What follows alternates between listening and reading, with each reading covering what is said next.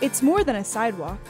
The new pathway on South Dogwood in Southern Shores completes the loop, linking it with East Dogwood, Route 12, and Highway 158.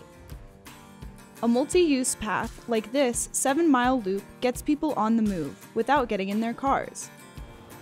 First, I want to thank the residents of South Dogwood for their patience as we finish up the final leg of what will be a great improvement to our town. It'll give people an opportunity to travel almost 7 miles in a circle on a walking path or a biking path.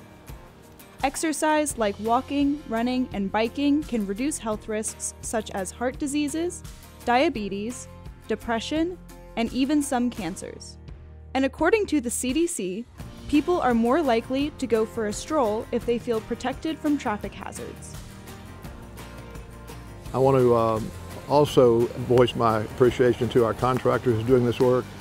We've been very encouraged by the comments from our residents about the courtesy and respect they've been shown by the contractor and their people. And they're doing, as best I can tell, a first-rate job.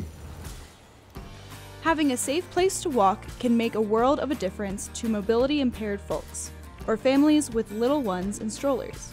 Best of all, when people get outside to take a stroll, they get an opportunity to stop and chat with friends and neighbors.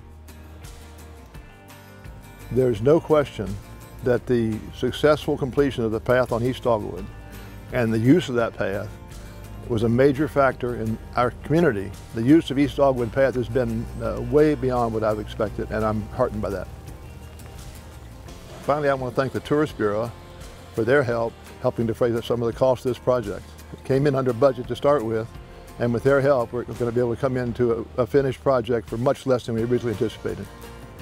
When the project is complete, you can walk to the beach, the Sound, Kitty Hawk Elementary, and the Duck Woods Country Club. Or just head down the sidewalk and meet some of your neighbors. With any luck, they'll be out taking a stroll too.